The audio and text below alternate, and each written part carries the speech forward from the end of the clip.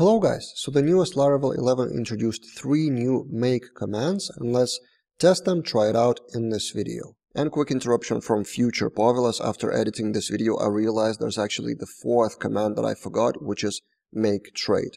So I'm gonna add that as well at the end of the video. Still trying to shoot videos and parts, even with the flu, so I apologize for my voice in this video. Now back to the main topic. The first one is make enum. And by the way, you were able to generate those classes, those files without those commands with your IDE like PHP Storm.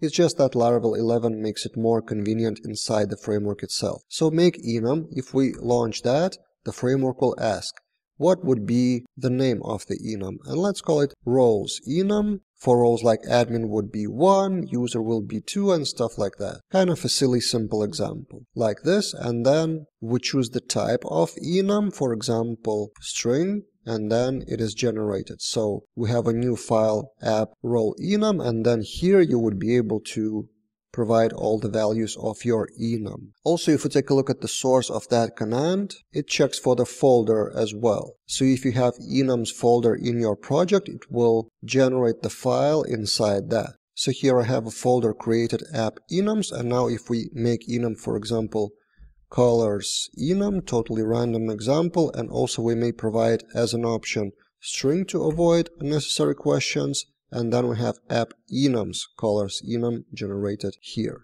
The next Artisan command is make class. Basically, create whatever class you want. I suppose the most common use case would be service classes, so there is no make service in Laravel. So for example, let's create role service, or let's actually put that in services folder by default, like this. So it would generate a file app services role service, and if we open that up, it's just a PHP class with a correct namespace and with constructor.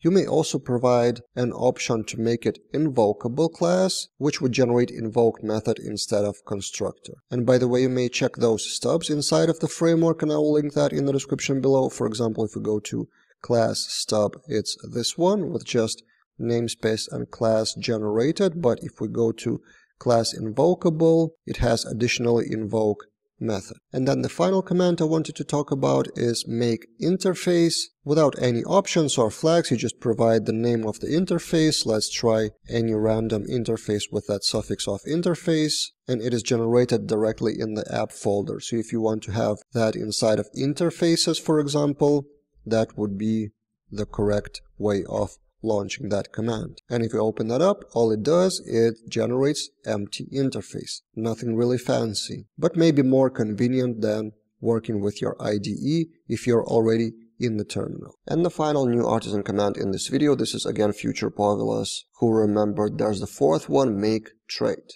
So for example, you do make trade has tags, for example, to be reused in multiple files, and by default it generates a file in the app folder, but you can do something like trades or subfolders trades has tags, so it generates this file almost empty but with trade and correct namespace, and then you can use it. For example, you can open your user model and add has tags here with autocomplete by your PHP Storm. So yeah, 3 new make commands. Would you use them in your daily practice, or is there any make command still missing in your opinion? Let's discuss in the comments below. And subscribe to the channel to get more news about Laravel 11 and upcoming later versions, and see you guys in other videos.